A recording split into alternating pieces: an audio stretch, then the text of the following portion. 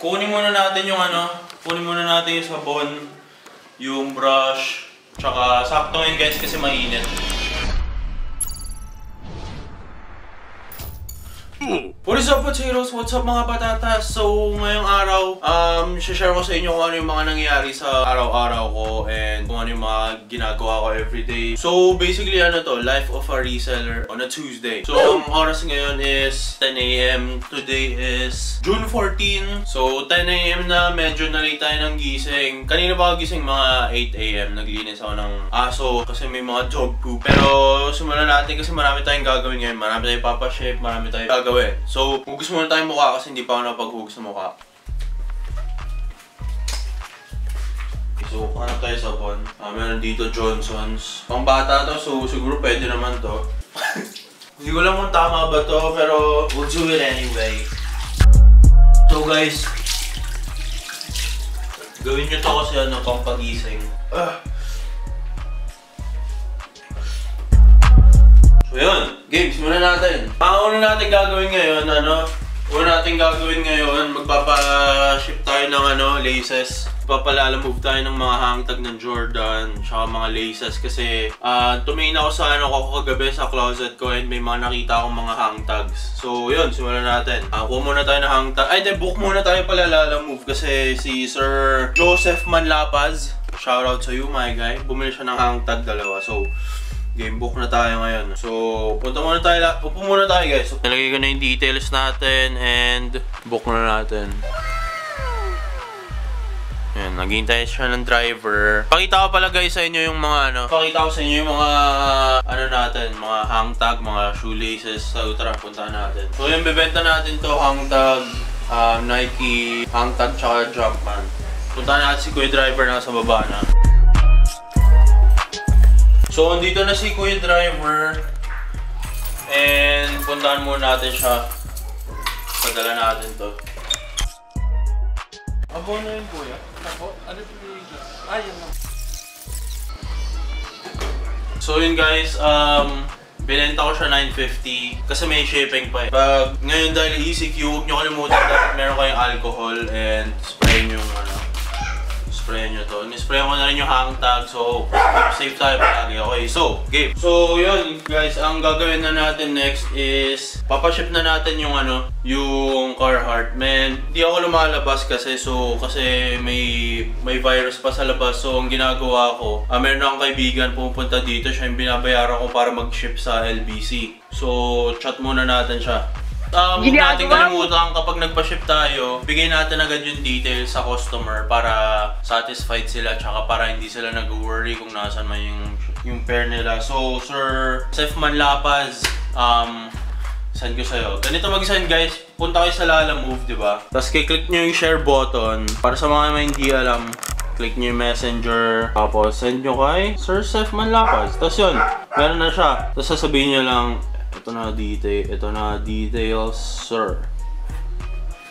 So yan, okay. Okay na yun. So ang next natin na gagawin, kakausapin natin yung isang guy kasi bumili siya ng Carhartt sa akin. And so i-update lang natin siya kasi kahapon pa siya nagpadala. And i-update ko siya ngayon kung nasa na yung spare niya. Kung nasa na yung shirt niya. So chat natin siya guys. Okay yan guys, so nagbayad na siya. And ang gagawin natin next is check natin yung Carhartt na damit para sa mga imperfections, sa mga butas kasi baka meron, so kailangan natin siya sabihin. Kailangan natin siya bisuhan about doon. So yun, nakit ulit tayo sa taas. So yun nga guys, meron tayong mga biniling mga sapatos, mga Jordan 1s, mga Jordan 1 low na galing shipping and matagal ko na siya na-receive. Medyo mga 4 days ago, 2 days ago. And nakalimutan ko siya linisin. So yun, papakita ko rin sa'yo mamaya. Siguro kung paano ko linisin yung mga sapatos na yun. Siguro maglilinis na rin tayo. Pero ang daming natin yung papaship eh. May papaship pa tayo na parte ng sasakyan. May pupunta pa dito mamaya, may bibili ng Obsidian. So marami talaga tayo gagawin ngayon guys. Akit muna tayo, check natin kung may butas or may something yung Carhartt. So yun guys, check natin kung kung meron merong mga kung merong mga butas or holes or fading or what sa Carhartt natin, kasi sabi ko sa seller ata wala tong issue, pero check natin guys. So pag mag-check kayo guys, kailangan nyo maging kailangan nyo talaga maging mabusisi. So check natin. So yun guys, pag nag-check kayo ng damit, check nyo lahat. So mamaya check natin yung friend ko. Pupunta siya dito para siya yung magpapaship. Oras ngayon, mag-11 na. So medyo mahaba yung ginawa natin. Mamaya 12 daw may pupunta dito, bibili ng Obsidian. So sasama ko rin kayo doon. Tapos maglinis tayo ng sapatos mamaya. Dapat magpo-post ako ngayon. Magpo-post ako and magpi-pictures ako ng sapatos ngayon. Pero kasi medyo marami tayong stock and ibibenta ko na yung iba. Tignan natin kung ano magagawa natin mamaya. Marami nagtatanong guys kung marami nagtatanong kung paano sumali sa raffle. So simple lang yan guys. I-explain ko sa inyo paano sumali sa raffle natin. So pupunta kayo sa page natin, which is yung Rich Potato sa Facebook. Rich Potato, search nyo lang. So click nyo yung Rich Potato. Tapos makikita nyo dyan guys sa pinaka pinned post, pag naka kayo, ito. Tapos basahin nyo na yung details guys. So comment kayo ganyan, comment, tsaka share nyo yung post. So basically mas maraming comment, mas more chances of winning. Pero tandaan nyo guys na yung i-comment nyo lang dapat is nakatag. Kasi kapag napili kayo sa winner natin, tas yung post nyo is hindi nakatag, sayang yung chances kasi baka kayo may papili. So ililive natin do guys para walang daya, transparent tayo sa inyo lahat. And marami pa tayo ipaparaffle, siguro mga Jordan 1 mids, siguro mga Carhartt, mga laces na mga mga hang tags.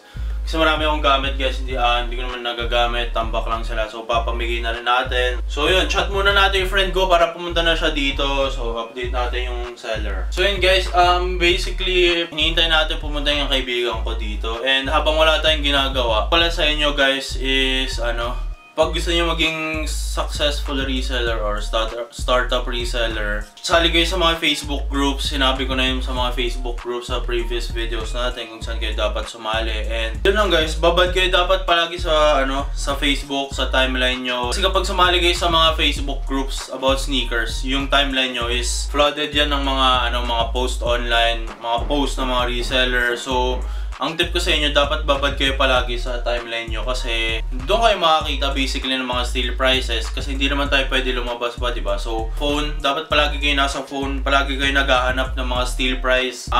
Kung may mga sapatos kayo, dapat ino-offer nyo sa mga tao, sa mga comments, nakikipag-usap kayo, nagbe-build kayo ng mga communication kasi para maging reseller talaga guys, babad talaga kayo dapat sa phone. Continuously kayo dapat naghanap ng mga offers, nag-offer kayo sa mga tao, naghanap kayo ng mga steal prices, nakikipag-deal kayo, nakikipag-usap kayo, nakikipag-connections kayo. So hindi talaga guys madali maging reseller. So kailangan nyo lang maging constant, kailangan nyo maging aware sa mga sneaker groups, kailangan nyo maging active sa mga sneaker groups, kailangan makilala nila kayo, kailangan nilang alam na bumibili kayo ng sapatos, kailangan nilang malaman na naghahanap kayo ng mga steal prices, sa inyo sila mag-o-offer. So yun yung gagawin natin guys for siguro mga 1 hour, 2 hours. Mag-scroll lang tayo ng Facebook, tapos hintayin natin dumating yung kaibigan ko. Hintayin muna natin umalas sa taas yung parents ko kasi doon tayo maglilinis ng mga sapatos. Tapos yun, maghanap muna tayo ng mga steal prices sa Facebook. Hanap ako pwede mga mabili. Yan, mga ganyan. Ito, halimbawa, ito. Mocha size 10.5.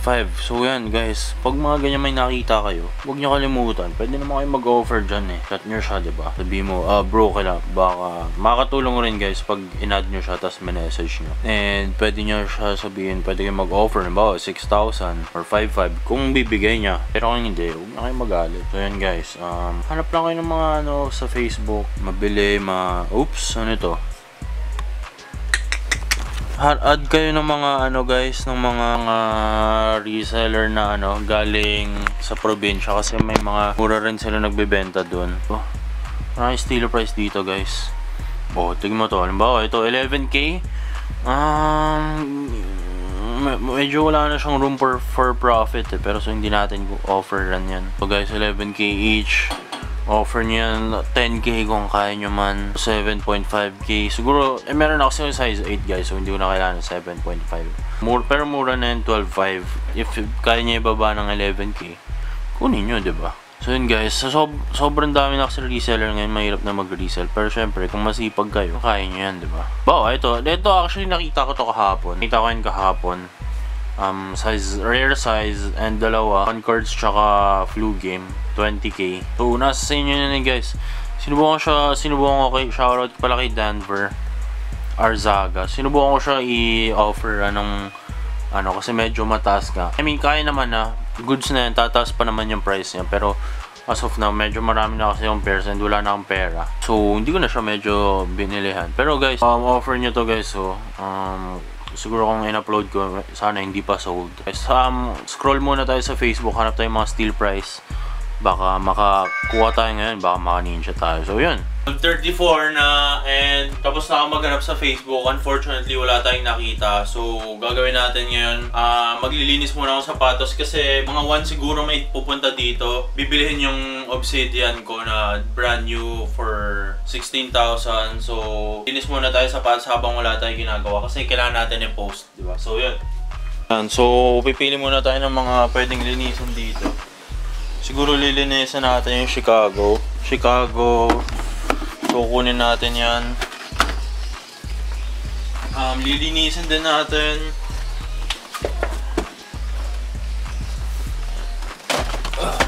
So, yun guys, marami tayong J1 ngayon kasi post natin yan. Linisin din natin to. Jordan 1 mids. Tsaka, isa pang Jordan 1 mid. Lilinisin din natin ngayon. Tsaka dito. To, lilinisin din natin. Pero ano lang to guys, mga quick cleaning lang kasi kasi mga alikabok lang naman yung aalisin natin dyan. So, sa taas tayo maglilinis guys kasi medyo masikip dito sa kwarto. And nandun yung mga panlinis natin sa taas. So yun, punta tayo sa taas. So yun, kunin muna natin yung sabon, yung brush, tsaka sakto ngayon guys kasi mainit. So yun guys, ito yung mga lilinisan natin ng mga sapatos ngayon. Meron tayong Jordan 1 mid na color violet. Meron tayong Jordan 1 breads, Chicago's. Ito yung mga recent pickups ko guys. Mga recent na bila kasi tingnan nyo sobrang dudumi. Di-deep clean natin to. Pero hindi ko napapakita sa inyo guys. Ito lang yung mga nangyayari sa isang araw. So yan. Itong mga sapatos guys, nililinisan natin. Pero basic cleaning lang siguro yung iba tulad nito kasi malikabok lang naman to. So yun, simulan natin. Una muna natin guys lilinisan ito kasi ito yung pinakamadali. So start kayo palagi sa pinakamadaling sapatos. Pag lilinis kayo ng mga outsole, alisin yung mga bato. Para, ito yung una kong ginagawa guys kapag naglilinis ako ng outsole. Alisin nyo muna yung mga bato, inspect nyo yung sapatos. Kasi, pag may mga bato, hindi nyo nalilinis ng thorough yung mga outsole. So, ang usually ginagamit ko ballpen pag wala akong ballpen screwdriver ng tatay ko. So, suggest ko sa inyo, alisin nyo na sabay-sabay. Kailangan pa rin natin ng brush, syempre. Brush, tapos tubig, lagay ng tubig, tsaka dishwashing soap. And dishwashing soap, di ko alam kung ano to, pero gagamitin na lang natin. Hey guys, may dumating na na customer. Tara dito, pakita ko sa inyo. Andito na si Sir yung bibili ng natin. Bibili ng Jordan 1 Obsidian. So baba muna tayo and benta muna natin siya sa sapatos. So dito muna yun guys, babalikan natin yan mamaya. So yun guys, kailangan natin magmadali kasi nandiyan si Kuya. So yun, huwag niyo kalimutan palagi kayo mag face mask pag lalabas. Obsidian, bibenta natin ngayon. Benta natin ngayon kay Kuya. Panoorin natin.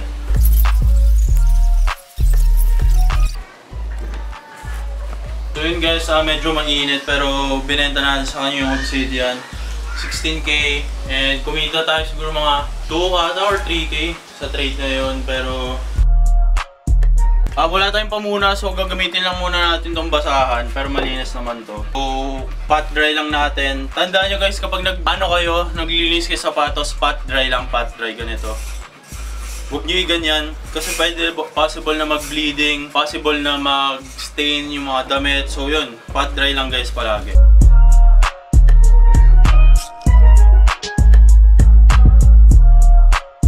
pagkalinis nyo ng sapatos nyo, huwag nyo itatapat sa araw, ganito. Kasi karaniwan, yung iba ginagawa nila lalagay sa araw, di ba?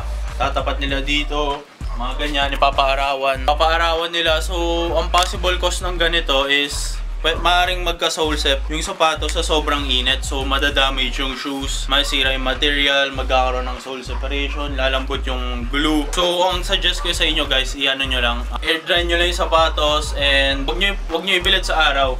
So ito, Chicago naman lilinisin natin.